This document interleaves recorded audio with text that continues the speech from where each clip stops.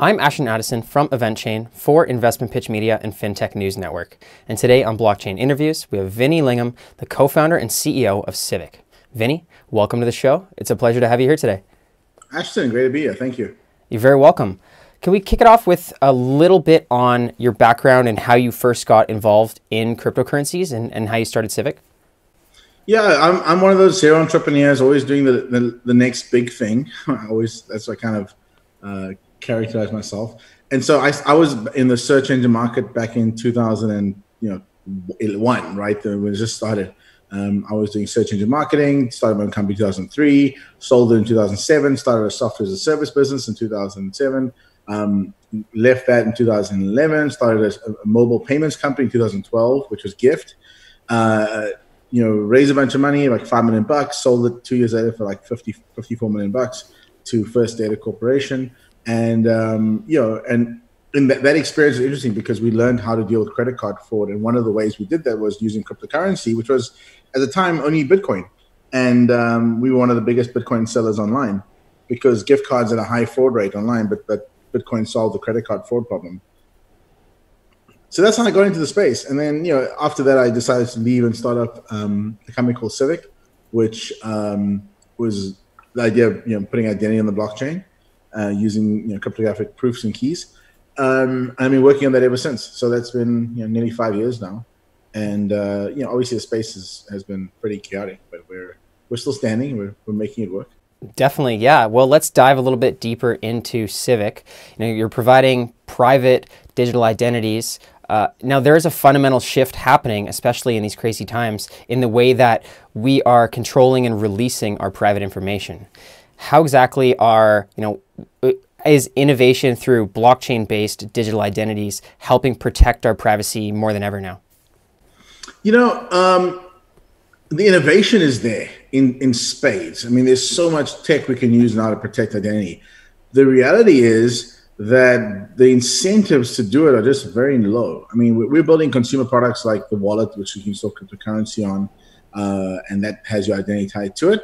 But the bigger companies that need identity, they want your identity. They want to keep your information. They want to profile you.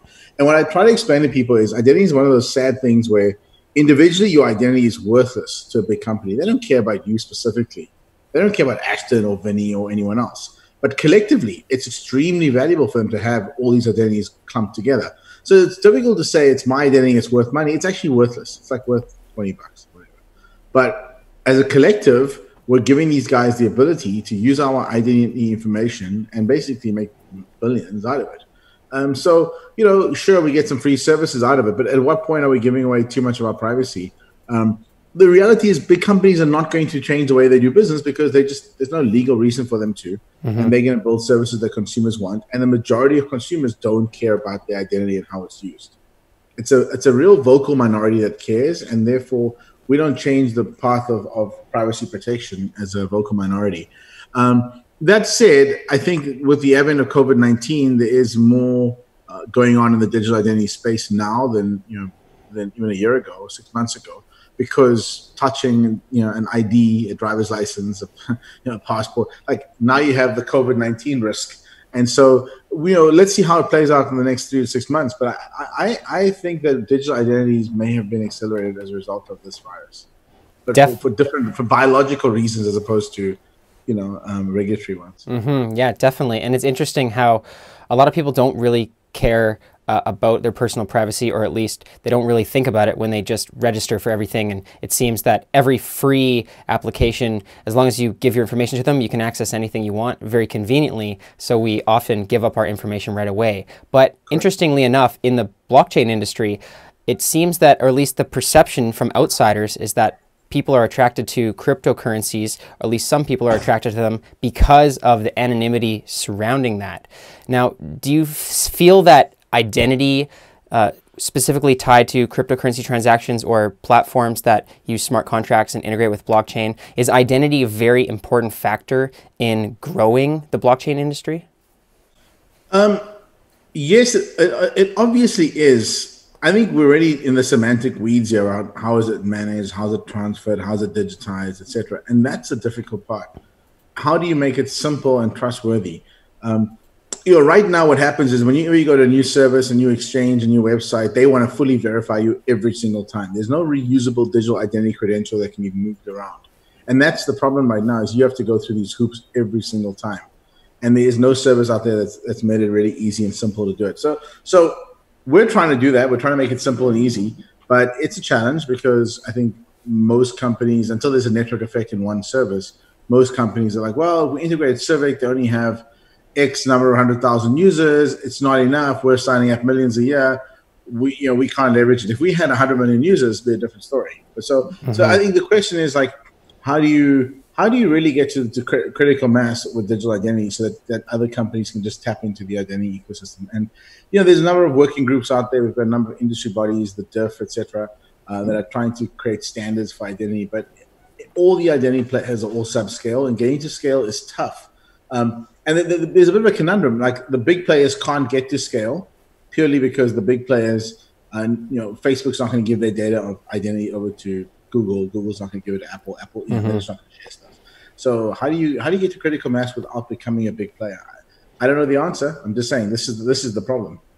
Yeah, well, that's really interesting, and the fact that you touched on the biological factor and the biometrics surrounding touching IDs, and because of this COVID-19 situation, seems to likely be in your favor for private digital identities. Now, do you see biometrics still being integrated, at least with Civic? Is there a plan to integrate biometrics as well into your digital identity so it actually has your physical DNA attached to that? Well, I wouldn't say DNA, but we do facial recognition right now, and that's good enough.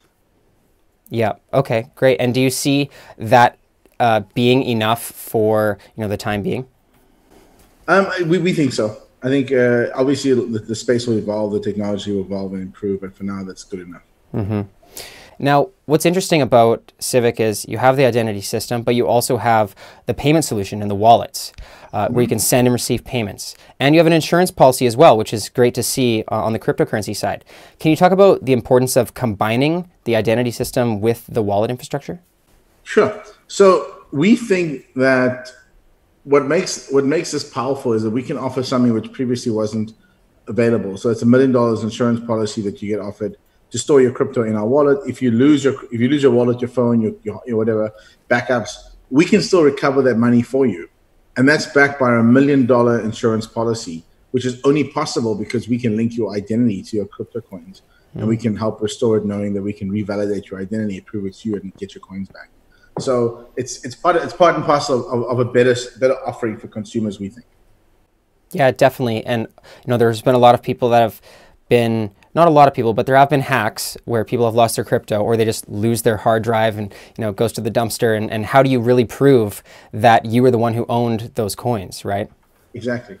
Yeah, so that's super interesting. Well, right now the wallet is in private beta.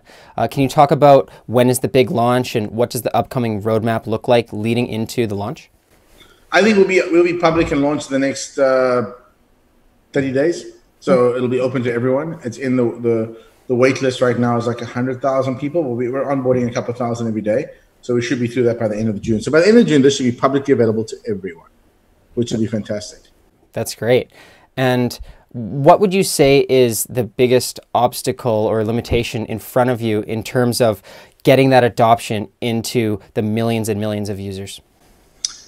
I think it's a function of time and a bit of luck, right? Like most startups need a bit of luck, like good luck in the sense that, are there needs? Like when you start a company, you have this vision and this determination to build something. But if you mistime the market, the company fails. If you're too early or you're too late, the company it fails, it doesn't work. If you get it just right, and that takes a little bit of skill and a lot of luck, you have an explosive success. So we don't know what that luck factor is. Does the world go into a post-COVID-19 crisis where digital identity becomes critical and everyone starts focusing on that?